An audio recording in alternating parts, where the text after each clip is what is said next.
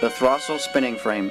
The Locks and Canal Company, located in Lowell, Massachusetts, manufactured this spinning frame around 1835. This frame works by drawing and spinning cotton roving into cotton yarn. The roving is pulled down through the drafting rollers where it is stretched. Next, a spinning flyer pulls down and spins the cotton roving into yarn.